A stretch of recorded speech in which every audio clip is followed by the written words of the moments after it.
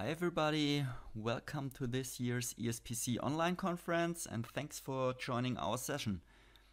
This presentation is about SAP process integration with cloud environments. My name is Christian Tauchmann, software consultant at Theobald Software, and I'm gonna guide you through the next 15 minutes. So what's on the agenda? I first give you a brief overview about the company Theobald Software and our products. Then I explain how SAP integration with the connector ECS Core and applications in the cloud would typically look like. In the live demo, I showcase a fully end-to-end customer scenario for SAP process integration with the K2 cloud platform. I will close the session by explaining how to get started with the solution. Alright, let's start with a few key figures about Theobald Software, who we are and what we do. Theobald Software is in the IT business for quite some time now. The company was founded in 2004 and ever since then specialized on SAP integration and SAP interface technology, where it became one of the key players and market leaders worldwide. We have over 3,000 customers all over the world. We have a broad network of consulting and technical partners and offices in a couple of countries: Germany, France, Hong Kong and the US. Our headquarters based in Stuttgart, Germany. Let's have a look at our product portfolio. This session is about SAP process integration with the cloud, in this case the K2 cloud platform. Let me quickly explain what process integration is about and how it fits into our product portfolio. As you can see, we have a broad selection of different connectors for SAP integration. In the upper right corner, there's our process integration connectors, ERP Connect Services and ECS Core. ERP Connect Services is for SharePoint on-premises only, and ECS Core for cloud environments in general. So what is meant by process integration? For process integration, you have a transactional process in SAP and want to handle it from an external system, such as SharePoint or Office 365. Read and write access to SAP is made possible through different approaches with these connectors, mostly in combination with process automation tools such as K2. You'll get a nice showcase later in the live demo about this approach. On the left-hand side, there's our connectors that focus on BI reporting and data warehousing. These connectors allow mass data extraction from an SAP ERP or BW system to a huge variety of external destinations, databases, cloud storages, or BI front-end tools. The focus is, as mentioned, on mass data extraction for these connectors and read-only access to different SAP data objects. To give you the complete picture, in the lower right corner you find ERP Connect, which is a pure developer interface for .NET development and the basis for all other products.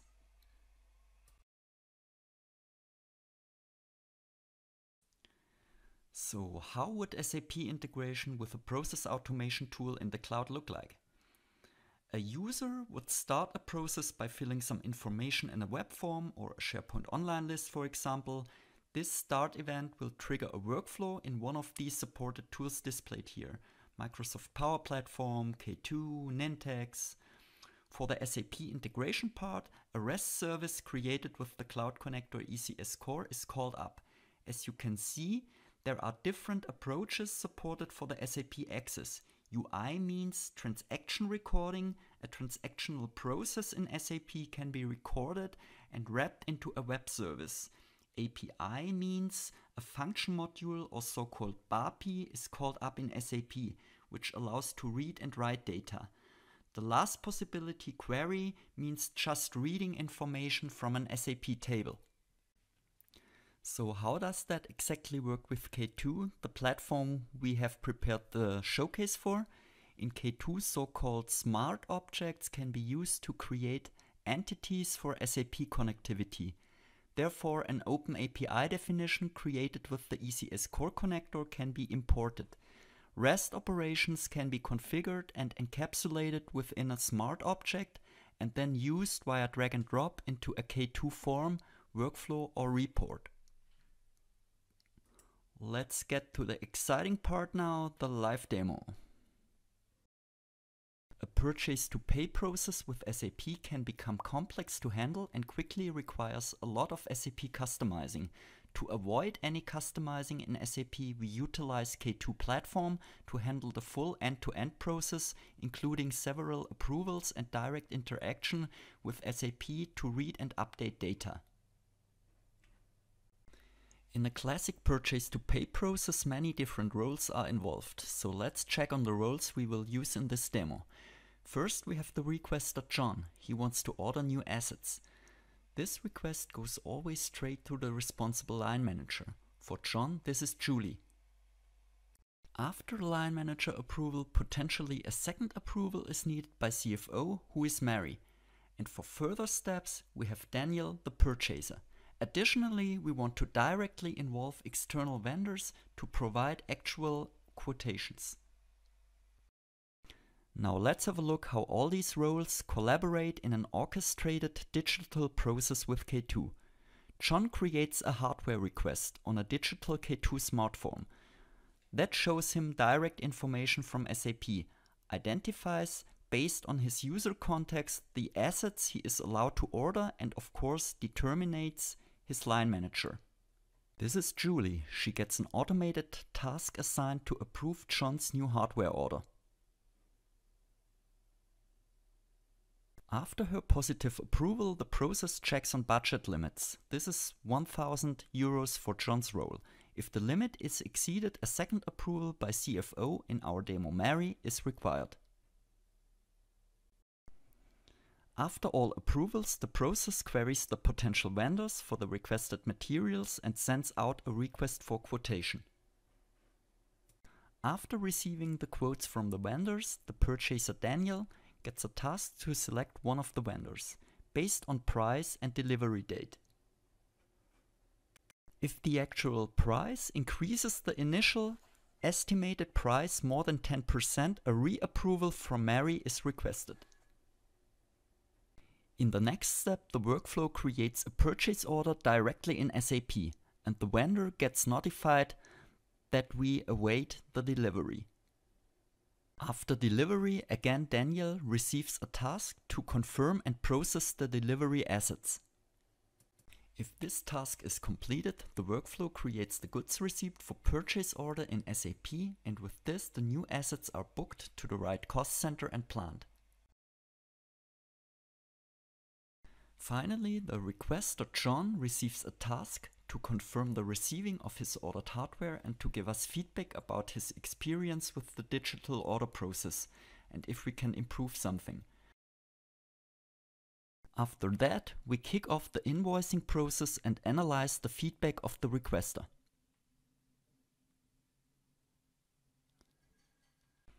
Okay, let's start the demo. We start with John in the role of the requester. Here we see a typical employee self-service dashboard. Depending on John's role and permissions, he has several actions available, be it to request new software, request access to systems, managing mail settings, or managing collaboration tools like requesting a new channel in MS Teams. But for this demo, we want to create a new hardware purchase request. On the request form, cost center is pre-populated based on John's user context. He fills in the order details and goes to the purchase request list to define the products he wants to order. This is a multi-item list. The product dropdown provides us a list of assets that John in his role is allowed to order. Selecting a product queries the latest unit price live from SAP. Let's add a second product.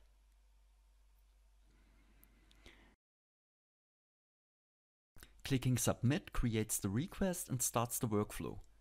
Now we jump into the role of Julie. She is the line manager of John.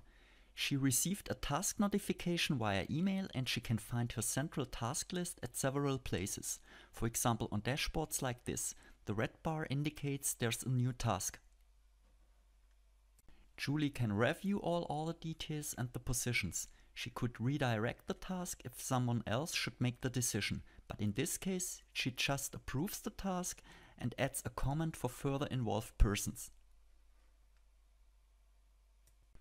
As we exceed the threshold of €1,000, the workflow assigns a task to Mary, the CFO. After a quick review, she sees the previous comment of Julie and decides that this order can be approved.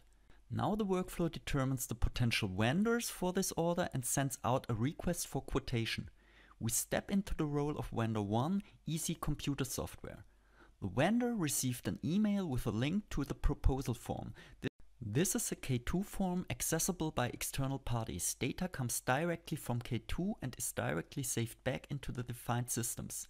So vendor 1 provides his delivery date and prices for this purchase order. In parallel, vendor 2, Noe Tech Company, is doing the same thing. After the incoming proposals, the purchaser gets tasked to select the vendor of choice. So we are back now in the internal purchaser role, who is Daniel. He finds a new task and can review all the incoming proposals and select one based on delivery date and prices. Here he selects for vendor 1, ECS Computer Software, because of earlier delivery date and cheaper total amount. The workflow goes on, creates the purchase order in SAP and informs the selected vendors about the new purchase order and that we are awaiting the delivery. So let's have a look into SAP what happened here. In SAP we opened the new purchase order with the number that we got back from the workflow. Here we see the products, the selected vendor and more information.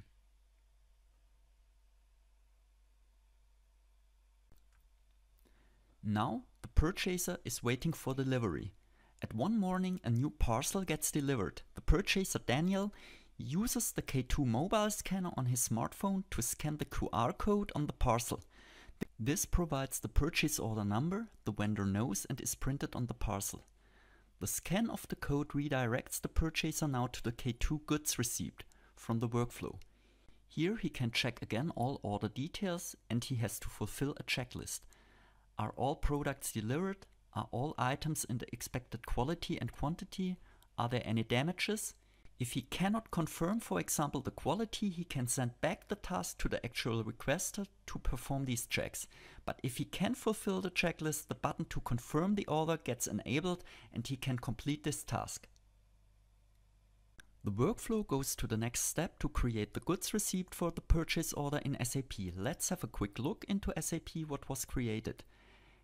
Passing the GRPO number we got from the workflow to check the new document in SAP. We see here again all assets, the cost center, the plant and more information that were either entered during the process or determined by the user context of the requester automatically.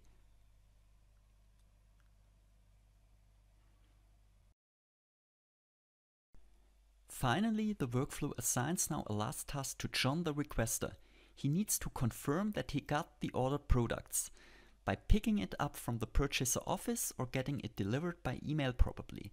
Additionally, he has the chance to rate the full process experience and give us feedback how we could improve this digital process for a better experience. After that, the workflow executes two closing steps in parallel. First, it analyzes the feedback. A positive feedback gets just saved in a feedback list. A negative feedback triggers the feedback analyzing process to investigate what could be improved by the process team. In parallel, the central invoicing process is triggered. In general, this part is a reusable process that can be triggered by many other different processes, but it's not part of this demo today. With this, the end-to-end process is finished and we have a quick look into the K2 view flow report to recap what happened. The view flow report is a live process instance report that shows you where the process is currently running, which paths were followed and shows more details if you click a drill down menu. Here we started with the purchase order request and got to the manager approval. Because the order amount exceeded the threshold, we moved into CFO approval. The purchaser got notified about the new request for quotation process. Then he selected one of the vendors. The actual amount was here cheaper than estimated, not higher.